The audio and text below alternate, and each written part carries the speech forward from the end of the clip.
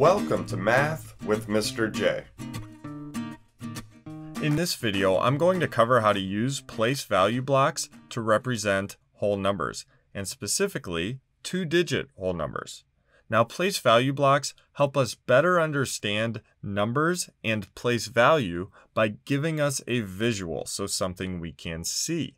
And we're going to go through 4 examples together here in order to get this down. So let's jump right into number 1, where we have some blocks off to the left.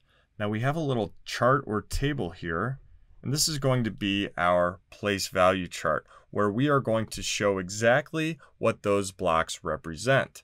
And then lastly, where it says number, we're going to write the number in standard form. Now, standard form is just a fancy way of saying write the number how you normally write numbers. So as far as the blocks go, we're going to start with the individual blocks right here.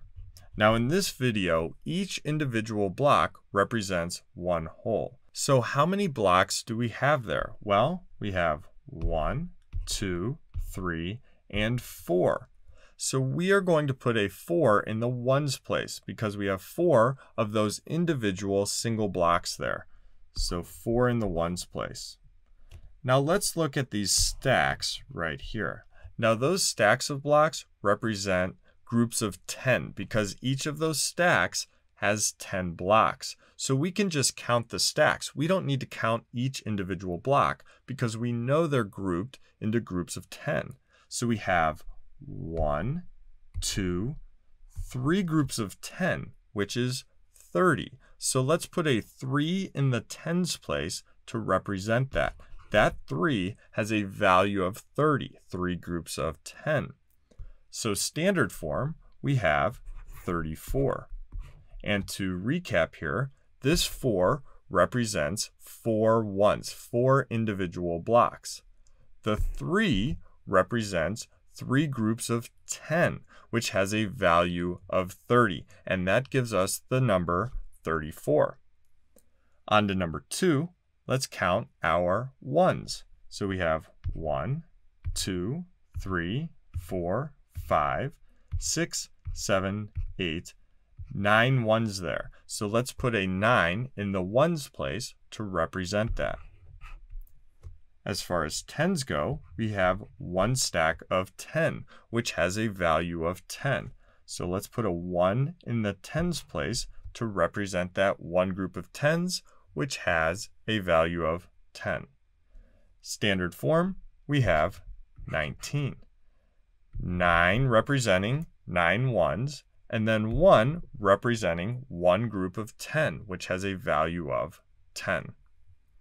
Number 3, we'll start with the ones, but we don't have any ones, which is okay, that happens. So we represent that by putting a 0 in the ones place. Now, let's see how many tens we have.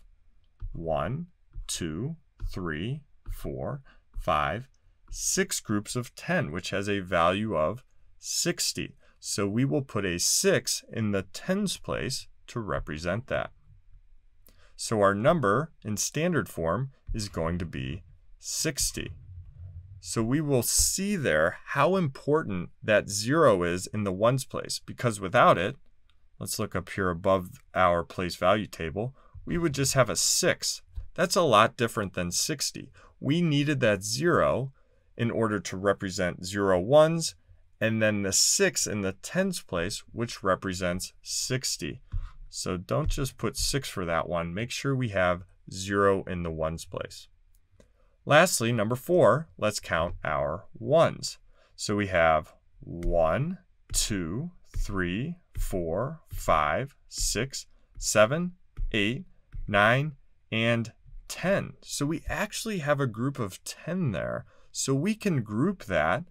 It was not put into a stack for us, but that's okay. We can make our own group of 10. So we actually have one group of 10 there. Let's see how many ones we have left over. Or maybe we can make more groups of 10. 1, 2, 3, 4, 5, and 6. So we have 6 ones there. So we did not have enough to make another group of 10. So what we can do, we can put a 6 in the ones place to represent these 6 blocks here.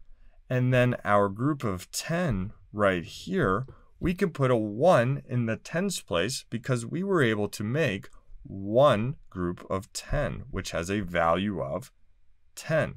Our standard form would be 16.